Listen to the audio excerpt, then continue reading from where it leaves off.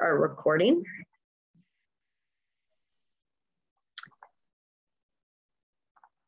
Awesome.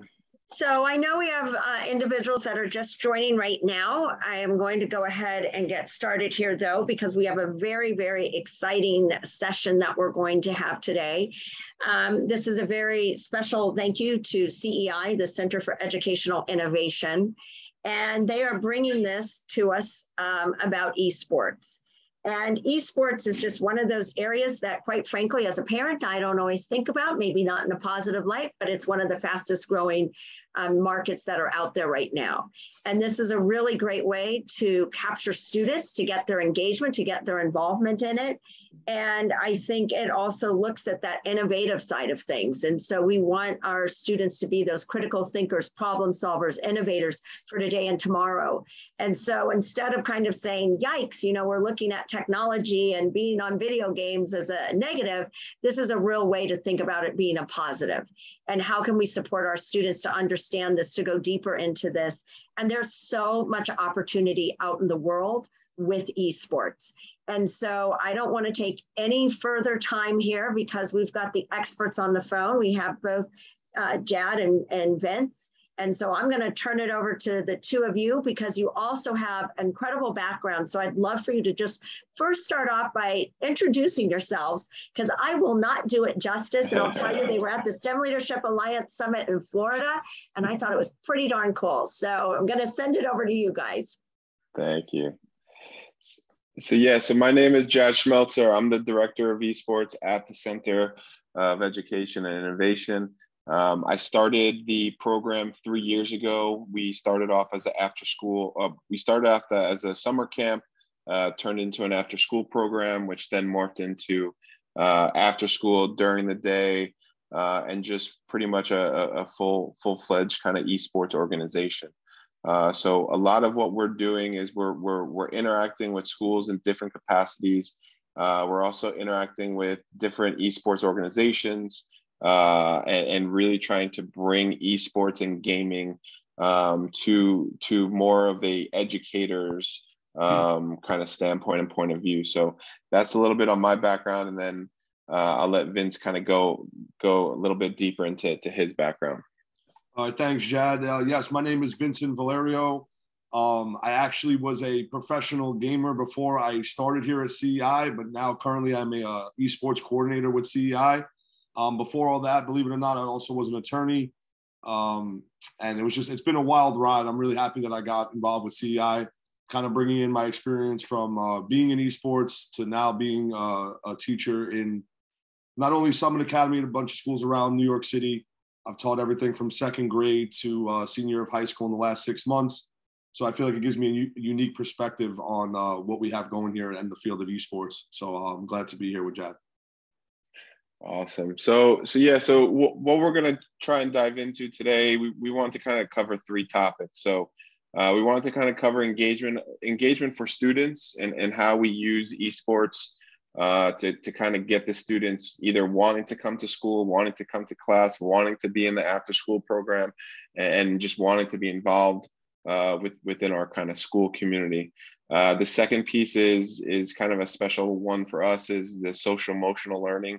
So SEL and gaming is a very interesting topic that not many are really touching upon, but we've really started to kind of dive into and go really kind of head on with. And then the last thing, which is really where Vince will kind of take over and kind of steal the show with, is the Summit Gaming Lab. So over the last like 6 months, we've basically transformed a classroom into basically an esports arena. And we'll be able to kind of give you a little bit more insight towards the end of that. But so the way that we kind of look at engaging with students, we kind of look at it from 3 pillars. So we look at from the academic side, we look at from the gaming side, and then we look at it from the experiential side. So as Vince kind of said earlier, you know, he was a professional gamer. He still is a professional gamer. But, you know, Vince, when you were growing up, how many professional gaming events did you go to? I'd be a big 0, Jad. Yeah. So How about in the classroom when you're in middle school or high school? How many classes actually had anything around gaming and areas of interest that really sparked your interest? I would say the only thing was a sixth grade computer class I had in elementary school where we played Oregon Trail. But besides that, that was the only gaming I did in my entire high school, middle school career. So as you're kind of getting the picture here with Vince, he became a professional gamer just because of his passion and what he kind of wanted to do and the direction that he kind of ended up going in. And what we've done is we started off kind of building out our program without any true background and understanding from the professional side. It started off more from the education and the academic side. And then as we've added in talent like Vince, to our program, it's allowed us to expand the academic into the gaming. So being able to provide insights and training and techniques and tips to the students to actually help them get better. In addition to also opening up doors where opportunities for us to bring students out to gaming events, bring students out to actually gaming centers, and actually connect the students with players as well. So those are the three pillars that we kind of get into. And I'll kind of let this next piece, I'll kind of let Vince kind of dive into the academic side of things. Absolutely. Thank you, Jad. So on the screen right now, you're going to see a digital citizenship slide. It's from our digital citizenship lesson and kind of just going over what digital citizenship is and why it's so important to me. It's kind of how you act in the online community. And it's a little bit of the wild, wild west right now. I can tell you from my experience being in the 2K, I play NBA 2K. That's the game of choice for my profession. And just being in the Twitch chats and being on Twitter and social media, you kind of see that the students need direction in these types of things. There's really no one focusing on how you're acting in a Twitch stream or how you're acting on social media and what type of effect that's having on the people around you. So this digital citizenship lesson we actually created from scratch, addressing a lot of the issues that I've seen in my career dealing with the kids and I apologize, not the kids, my other professionals in the league. And we also focus on, you see cyberbullying on the slide, harassment. It's just really about not only building out skills for gaming, but also life skills that are going to apply to other things. One of the huge things we try to address is that a lot of these kids in this generation below me, and I'm 33, so maybe two generations below me, between social media and gaming being so dominant, they've kind of lost some human interaction that I might have gotten from sports or just, being outside more in my childhood. So that's where this lesson kind of centers around. If you want to go to the next one, Jad. Real quick, as far as what you've seen from the professional side of things to kind of the classroom side of things, as you're doing these lessons and working with the students and not just your own school, but the other schools that you've worked with and done this lesson, what has kind of been the impact or what is some of the things that you've seen from the students in terms of how they may have acted before and how they may have interacted with you during the conversation with these lessons being kind of delivered? So the two things that I would say stick out from this lesson the most is one, we have a huge emphasis on using the word GGs, which stands for good game. It is a very basic respect thing in the gaming community, but I noticed that a lot of the kids, some of them like to rage when they lose. Nobody likes losing, but we really have implemented that no matter what happens, how intense the game is, they're always using GGs after the game, giving each other a handshake. It's something that I mandate if they're going to be playing in my classroom because I know how it happened. If that's unchecked for years and years, it kind of leads to having an ego and maybe being disrespectful. And I'd say the second thing, we actually have a whole women in gaming section of this lesson as well. And it's something I'm super adamant about because I know how far behind the population is with having women in gaming in the esports community. So that one was really huge because a lot of the younger students didn't realize that this was something that was going on because they're playing with girls all the time and, in parties, people that they're friends with. So I really noticed a want to ask me, why is this happening? Why do you think there's not more girls? And I was very surprised by that, very happy that the students were extremely engaged and wanted to help out, trying to have more of their friends that are girls play with them in lobbies. All right, so the next slide. Now this one, just to give a little insight, every time I teach this lesson, I tell the kids that I used to get left in an arcade by my parents when they were dealing with other stuff. and I was that kid going under the arcade games looking for quarters. But with this one, our real emphasis is just showing the history of gaming. It's kind of sad to me. I know it makes me feel old that a lot of kids don't even realize that arcade gaming at one point was the main competitive gaming scene. You go to an arcade and you don't leave for hours and hours and hours playing against other people. And I think it really shows them, first off, where the graphics have come from and how much they've improved. The accessibility of being able to play instead of having to pay to play, having consoles at home. I think the biggest thing for a lot of the kids is that they laugh. They're like, you spend your time in an arcade, they got consoles at home. They have a Nintendo Switch. They have, VR or Nintendo DS. They have all these different consoles. They don't even see the necessity for it, where I'm sitting there like, I spent so much of my childhood here, but you have to respect this. But yeah, this lesson kind of just gives them a breakdown of what was going on in the 70s, 80s, how the competitive gaming scene started.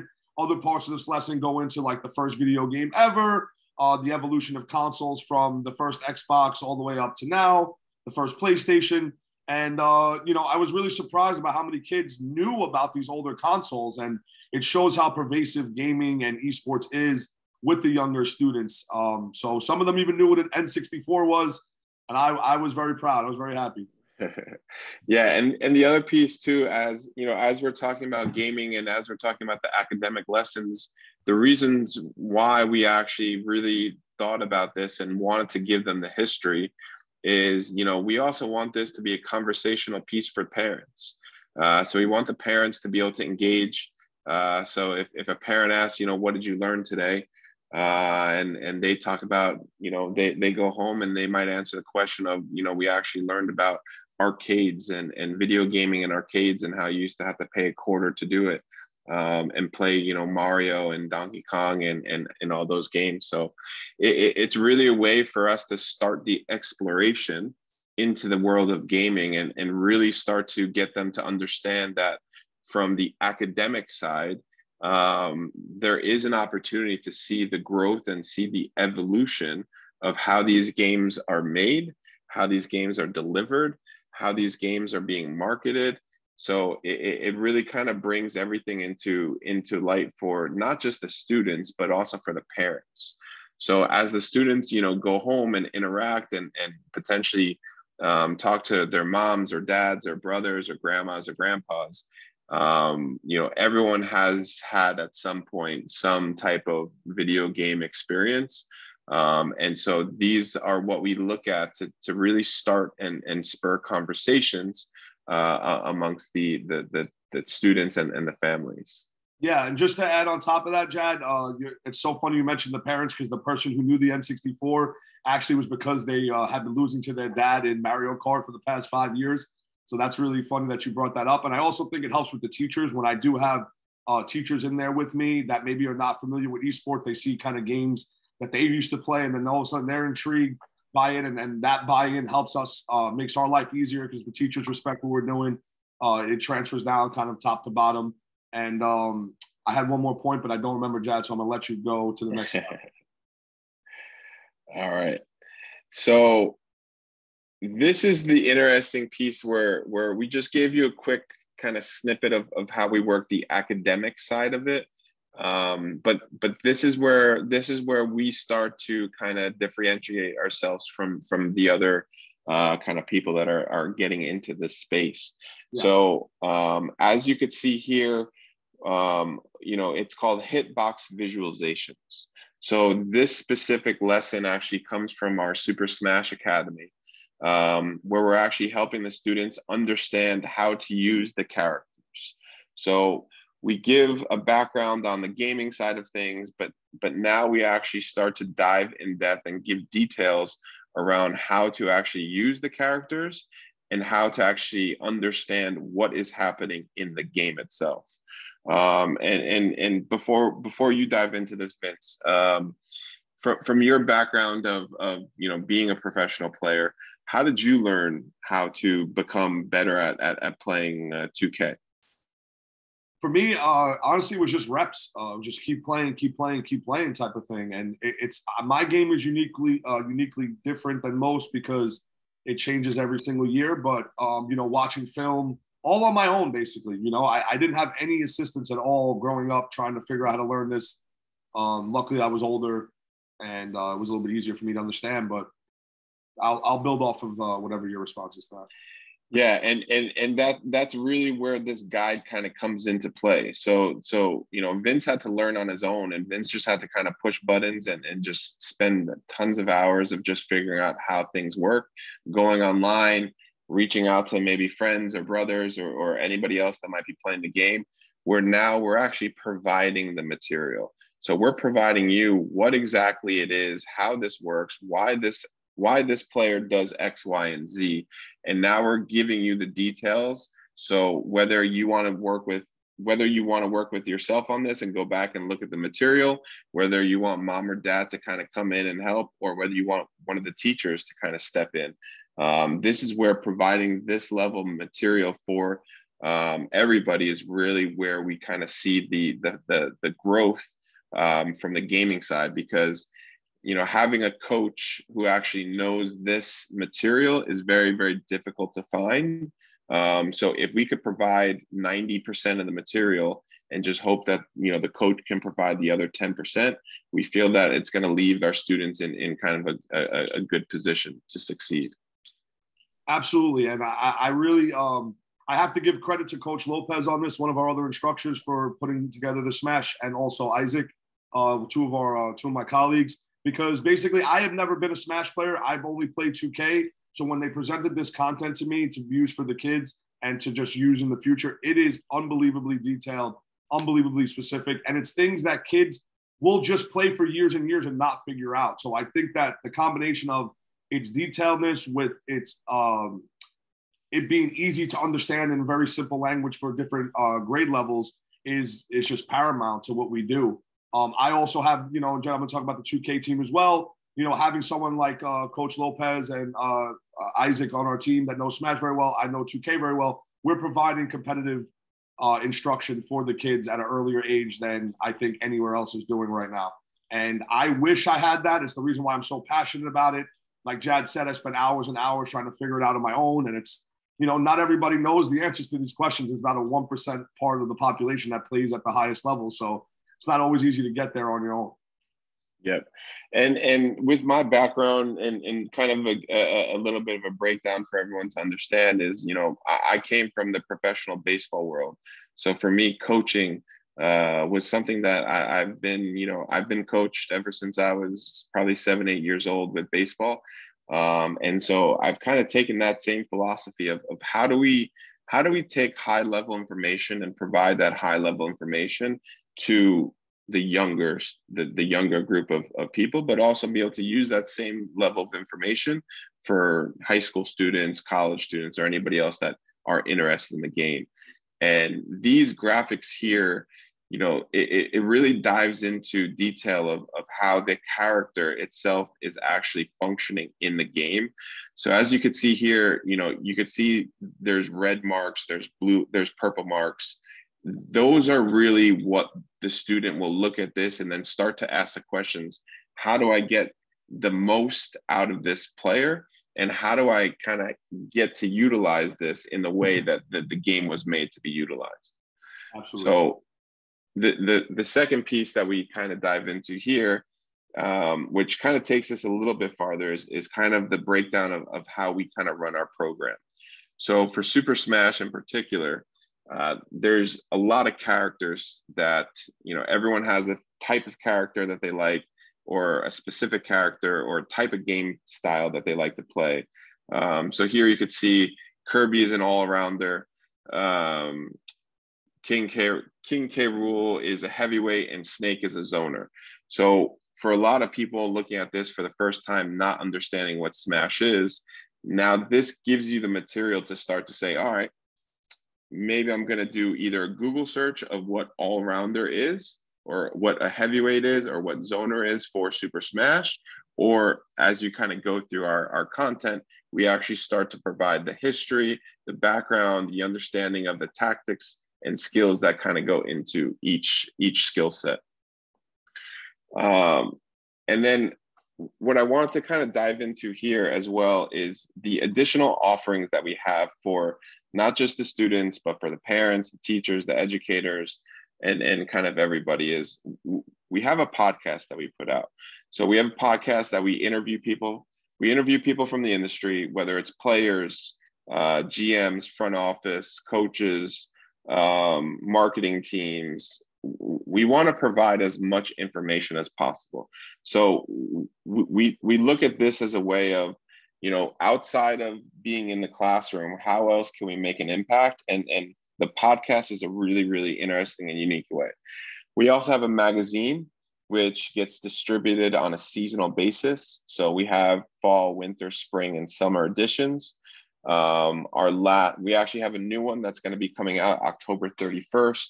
We'll be able to provide that link once this wraps up, and maybe we could email that out as well. And then lastly, what I think is the most important one that we've kind of really started building out in the last year or two is the career day. So as we're talking about the academic side of things, we're introducing the students to this world of gaming and telling them that this is not just a thing that you could, and this is not just playing the game, that there's other career pathways that exist. So here's our Reaching and Teaching podcast. Here's a little bit of our socials. You can kind of check us out if you want to kind of see some of the interviews. Here we have Dirk and Harris, who are actually in the top left. You'll see they're actually the host and broadcasters for the 2K League itself. And we have Brendan Donahue all the way to the right. We have Alec Posley down on the bottom, Kevin Mitchell, Autumn Johnson. So a lot of these people are people that are in the esports and gaming space, that are doing this for a living, that have a passion behind this. And a lot of the information here is what we try and deliver to the students during the day. But if we can't deliver all of that, then there's these additional resources for them as well. Here's a little snippet of kind of what the magazine looks like and how the kind of magazine will kind of feel, but it's all about providing educational content. And all of the magazine, all the articles in the magazine are written in-house by our own staff. So we are interacting with the students, we're interacting with the schools. We get a very good understanding of kind of what the students are looking for or craving, or even just topics that they might be interested in. And so this is kind of where we dive into that area. Here's the career day. So you guys can actually have access to this as well. Our website is esportscareerday.com. And these are 8 of our individuals who have kind of worked and teamed up with us and that have done some interviews. And, Justin Jacobson on the top right, he's an attorney in the space. Erin Ashley Simon, she's actually now a part owner of a team called XSET. Jeff Eisenband is a broadcaster. He's done everything from gaming to actually PGA and getting involved in baseball and sports and fantasy and everything like that. Autumn Johnson in the top left, same thing. She has a college, she's been working for college basketball in addition to kind of being the host for the NBA 2K League. And the bottom left is a local New York Land Center owner, Alec Posley. He owns and operates Brookland, which is a really, really cool gaming venue, which is based in Brooklyn. It's been around for a couple of years now, and it's really a unique and very cool interactive site for not just gamers, but for any individual. So this next piece that we're going to dive into is the social emotional learning in video games.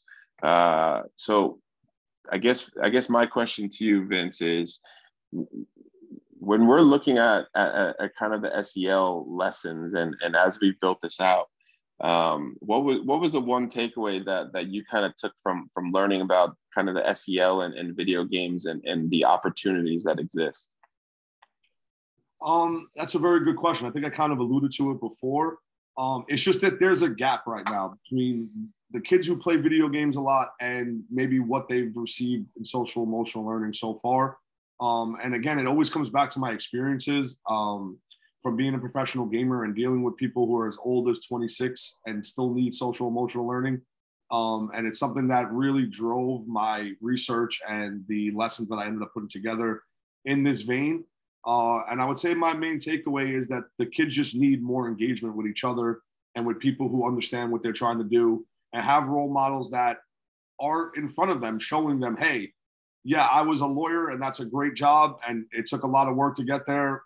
But at the same time, if you want to be a professional gamer, you got to go and follow your dreams, but do it the right way, not just think it's, oh, I play video games and I'm going to be a professional gamer. No, know that I played for 13 hours a day, 14 hours a day, and had to do a lot of networking and work on myself and become more mature. So it's kind of giving them, hey, it's possible, but are you really ready to put in the work in the social emotional space and in the, obviously in the gaming space? Yep. And so we basically were able to develop this little bit of a model called the esporting mind. So we kind of looked at the 5 areas that we thought were the most important, starting with communication, leadership, problem solving, teamwork, and character. So from the baseball side and my background, all of these areas is really what I feel kind of builds both character amongst the team, but also amongst yourself. And a lot of these lessons are lessons that we've integrated gaming to make the students understand that in order to become a professional, in order to play the game at the highest level, you actually need a little bit of each of these, and you need to be able to focus in and lock in on areas that you're weak in and know which areas that you're strong in. And so, specifically for you, Vince, give us a little bit of your background in terms of the game that you play.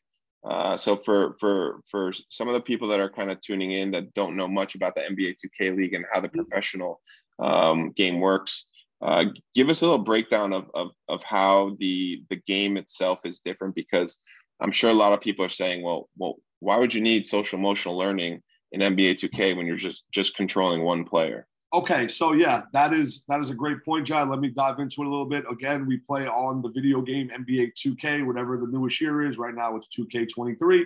But the interesting part about our esport is that it's actually 5 players: a point guard, a shooting guard, a lockdown, a power forward, and a center. A lot of people, when I talk to them, believe it's just 1v1 with all 5 players. No, we actually control each player on the court. So what that means is it's basically transferring in real life basketball into the video game. And what that means is that everything is about communication. I know that's only one of the 5, but it's a huge part of what we do, because it's such a reaction-based game and a timing-based game that if you're not in sync with your teammates, everyone, how do I explain this? There's no LeBron James who's 6'9", and every game he comes out, he just has that athletic advantage. We all play the game at a high level. So the way you win in the margins is having better communication, better leadership, better teamwork, better problem solving, these 5 things that are here. And that's what I feel like, me being older, getting into the space after I've already been an attorney and I'd already, worked a lot of jobs in the professional space, allowed me to use that side of me, and that I've been a professional and worked on a team to kind of be a better teammate. But yeah, it's really funny to talk to people about it. They don't really know a lot about it, but it is 5 people on the court. If you're not working in sync, you're not communicating, you're not accountable, all those different type of things that are involved in real basketball, you're going to struggle mightily on the court in virtual basketball as well. And I think too, as we're diving on this topic, from your specific position and how you play, from a leadership standpoint, there's kind of 2 leaders on the court. So give us a little breakdown in terms of what exactly that means. Yeah. So, speaking in general terms, there's usually the point guard is usually the leader on offense.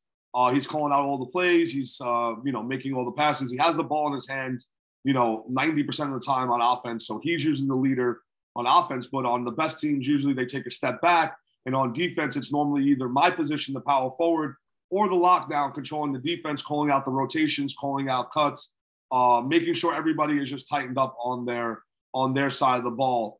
I think that's a very intriguing thing, because sometimes people overstep those boundaries or don't do enough, let one person do too much.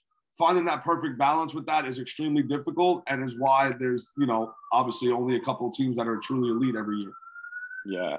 And so now that we've kind of covered that topic of leadership, we've kind of covered that topic of communication. Let's talk real quick about problem solving. Absolutely. There's never a problem, right? In a game, right?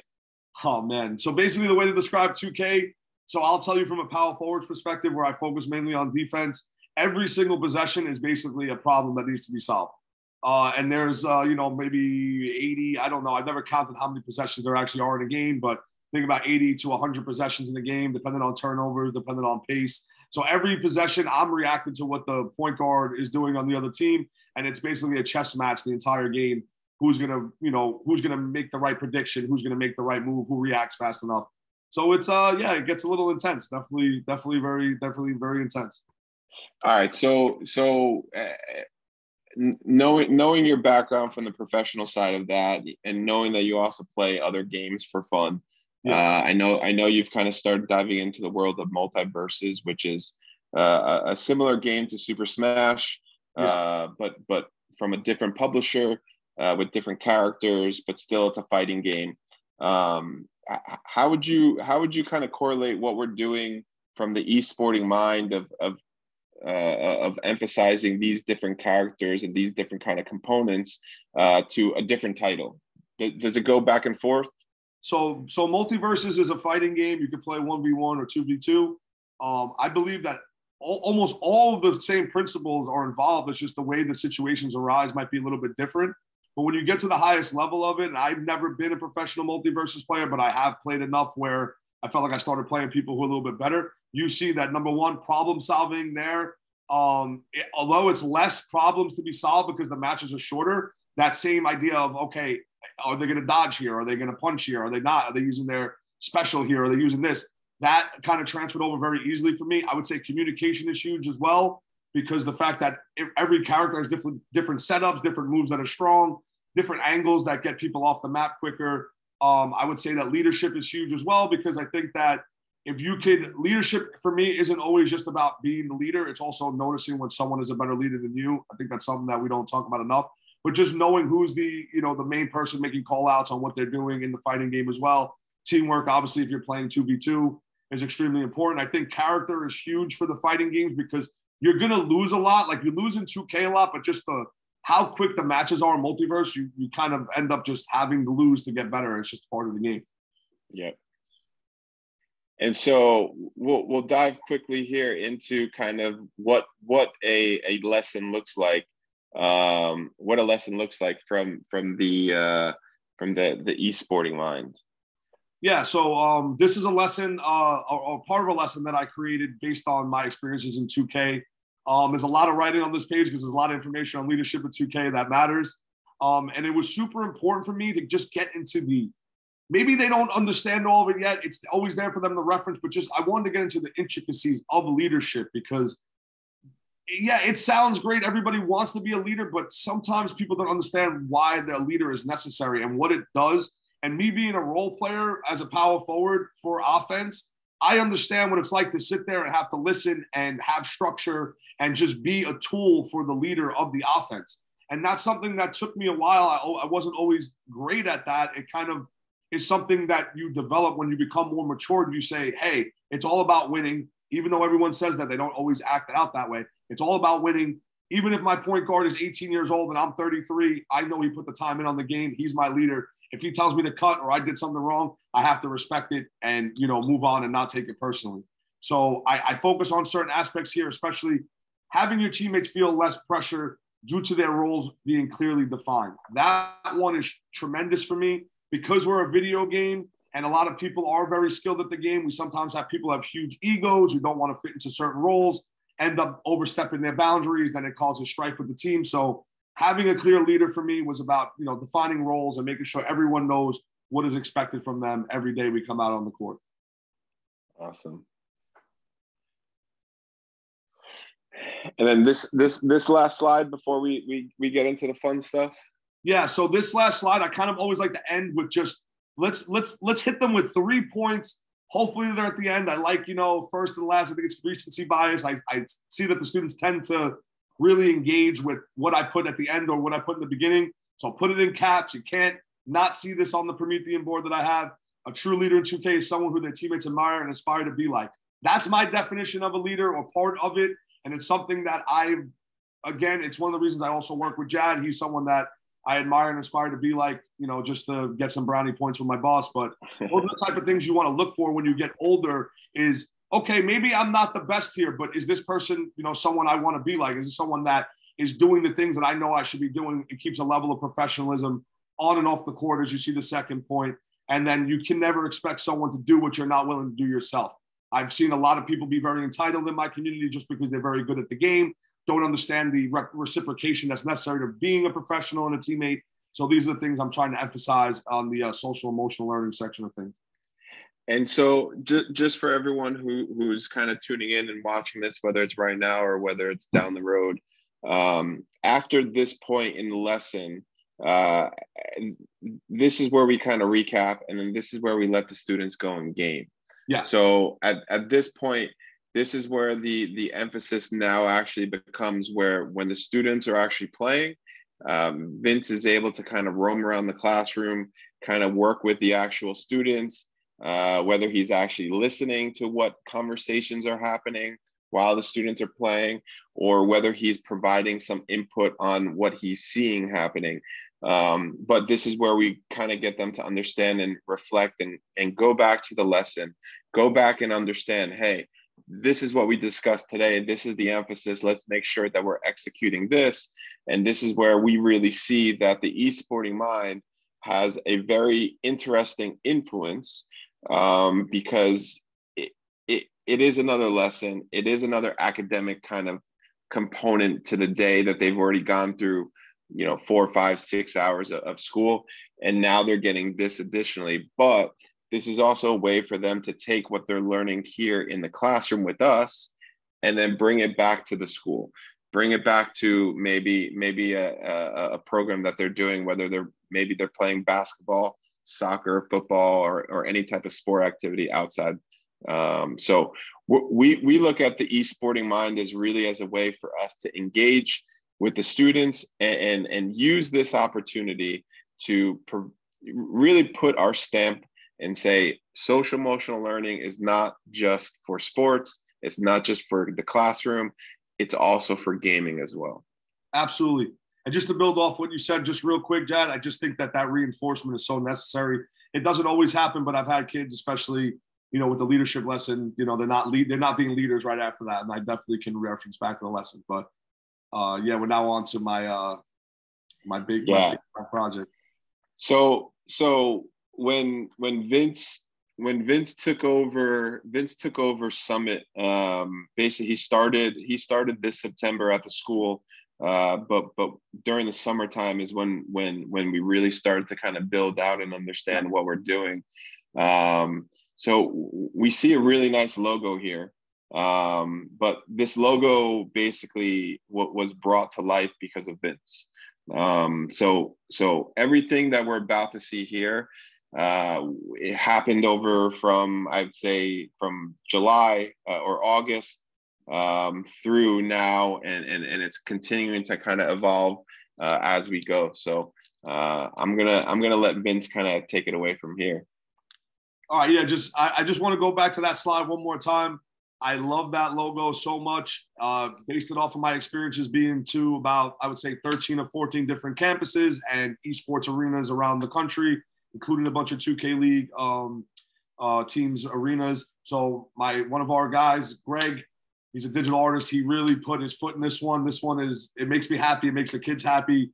And it just encapsulates exactly what I think an esports logo should. It should inspire fun and get the kids to want to play. So let's go. Let's get that video going, Chad. It took me 10 takes to get this video. So.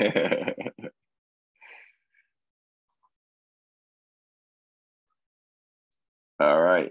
You want to give a little description as we're going? So as we're walking in, you'll see on the right there, we have our esports arena poster. And we have, you'll now see to the right, I really wanted to show off this touchscreen 75-inch Promethean board that I get to use every day. Makes my life extremely easy. Over here on the in the middle, I call it the learning area. It's kind of a hub that I use for the kids to kind of circle around while I'm teaching the lesson. On the right here, we have 4 switch consoles with 30-inch curved monitors that run at 200 hertz with a bunch of adapters for different controllers. We also have a controller cubby back here that is fully chargeable. It's actually charging the controllers as we speak there with 18 Xbox controllers. And then we're going to move to the left here. There's actually, I believe, 12 Xboxes in the room. Brand new Xbox Series X with a green screen back there. And now you're going to get to see the magic of the 300 feet of LED lights that we put in the room, also with textured wallpaper and soundproofing in there. When I'm teaching and once I have the kids playing, it's kind of a little surreal when I'm in there. I wish I had something like this when I was in high school. And it gets me happy every day once I turn the lights on and turn the lights off at the same time. And as we're as we're looking in and as we're kind of building this out, we took this classroom and kind of transformed it. So you can kind of see here, we have sound panels up there. We have wallpaper that we laid. There's some posters that we kind of have up there. So we wanted to really make sure that when the students kind of entered into this room, that they understood what the mission was. And when you come into this room, not only the fact that you have Vince, who's a professional teaching, you also have some of the best stuff too, because the chairs itself, the gaming chairs, you wouldn't see these gaming chairs in a classroom. A typical classroom kind of has the old school chairs, and these chairs, they're extremely comfortable if you've never sat in one. Yeah. But Vince, so kind of give us a little bit of a breakdown here of the room decoration and soundproofing. Yeah, for sure. When we started this, it's kind of crazy to think about with different members coming in. This room was a blank room, with gray walls. There was nothing in there. So to have that blank canvas and for what it looks like now, I actually bring a tear to my eye. But I'll start getting to some more of the specifics. The first thing that I did is I really wanted to bring it into a futuristic, more aesthetically pleasing vibe. So we got the wallpaper. It's 3D textured. It looks really cool. The kids love that.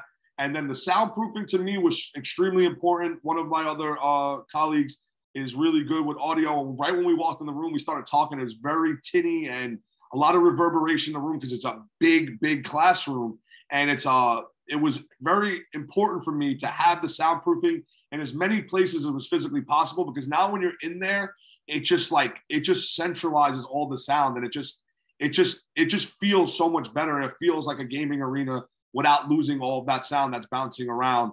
And the lighting, I think, is so important because it's eye-catching for the kids. When we show it off to other students and stuff like that, kids will walk by my classroom and be like, whoa, what's going on in there? What are you doing in there? Teachers are looking in like, what's going on? Because it looks like kind of like a gaming playland when all the lights are off. So those three things right off the bat brought the room from being just a gray room into more of a studio arena type of feel. But then all the other stuff that we're going to discuss kind of added the finishing touches.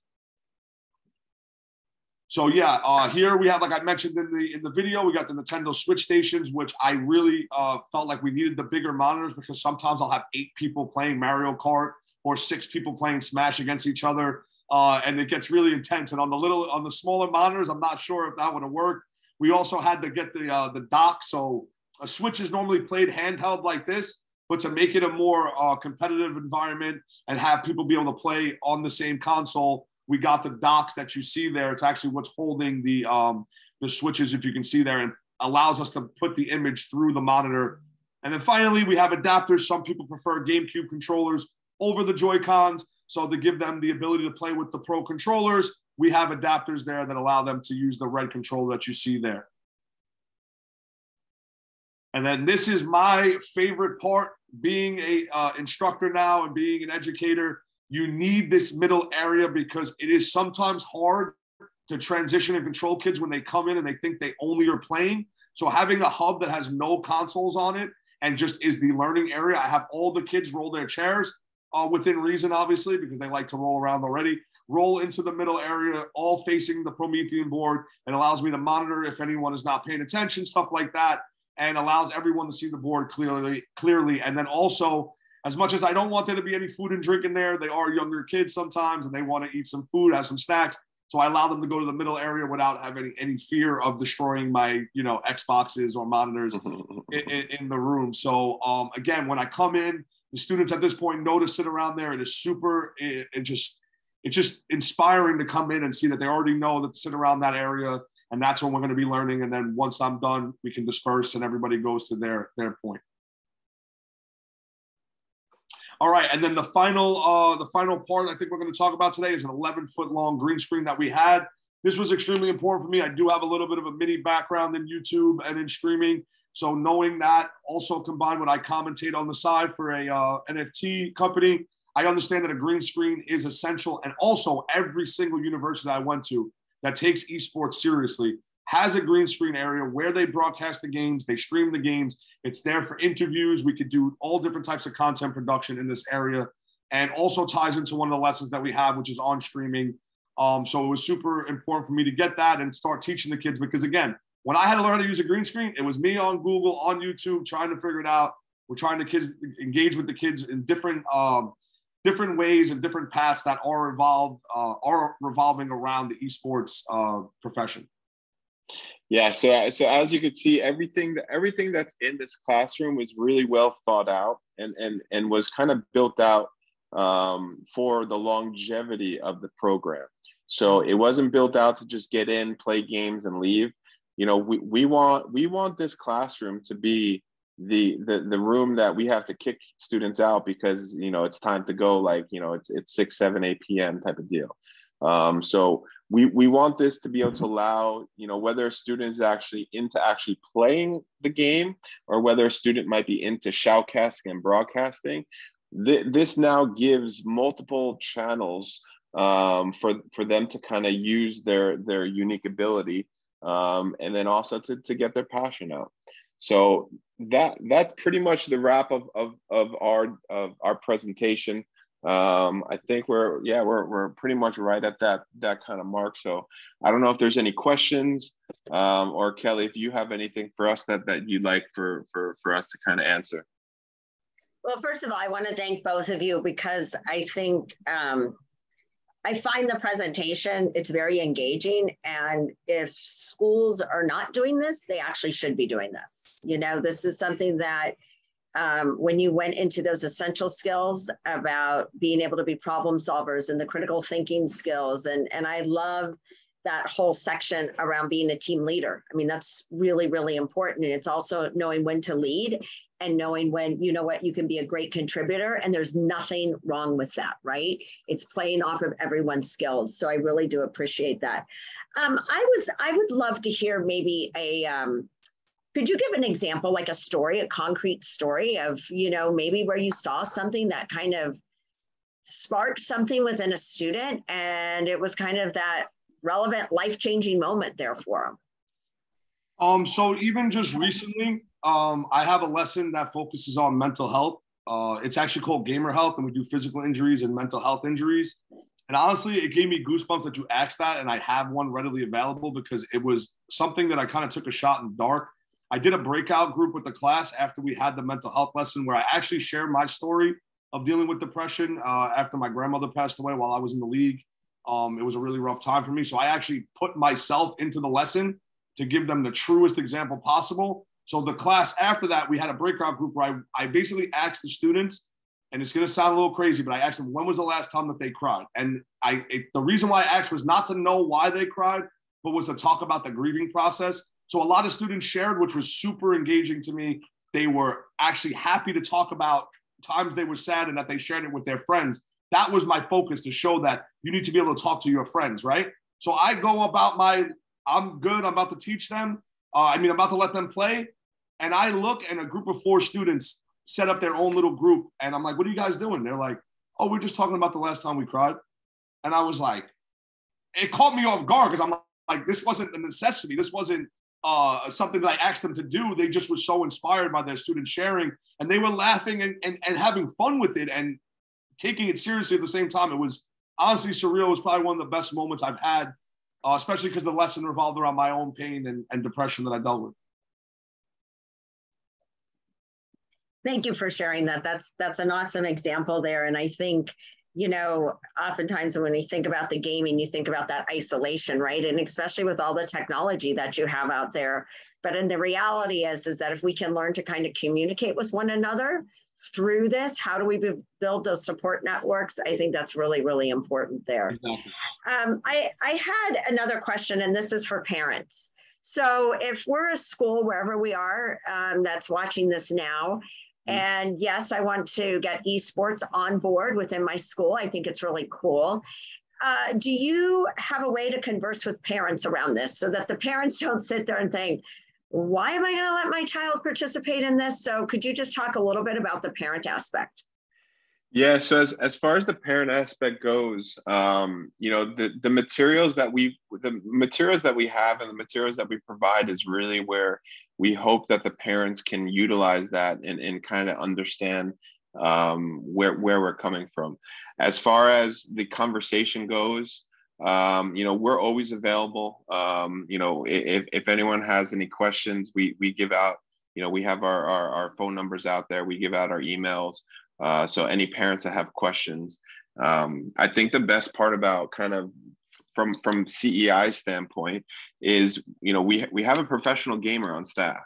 So on top of the educational side of our company, we're walking the walk and we're talking the talk. So, if there's any concerns around any specific topics, our staff has such a unique background that we could kind of cover any real topic around gaming and how it kind of relates. So when it comes to that, yeah, it really kind of comes down to kind of connecting with us, reaching out, asking any questions.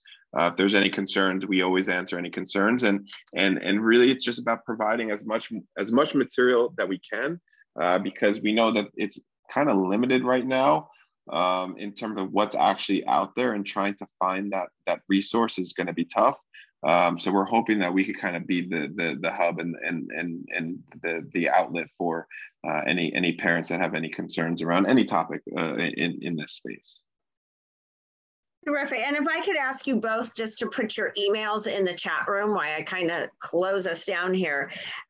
Because first and foremost, I want to thank both of you. And so, there was a lot of information that was shared. If you're looking at a way to bring this to your school, I want you to reach out to Dad and Vince, because I think this is an incredible opportunity for students. You can also obtain more information at CEI's website, which is the-cei.org. So check that out, because there's a lot of resources and materials that they have. And I think one of the beauties of this presentation around esports, and then you look at the overall offering of CEI, there's a lot of synergy that's there. So there's a lot of support that can actually be provided to your school for the teachers as well as the students there too. If anyone has questions as we kind of move forward in this, we have our monthly webinars that we're doing. Do not hesitate to reach out to myself.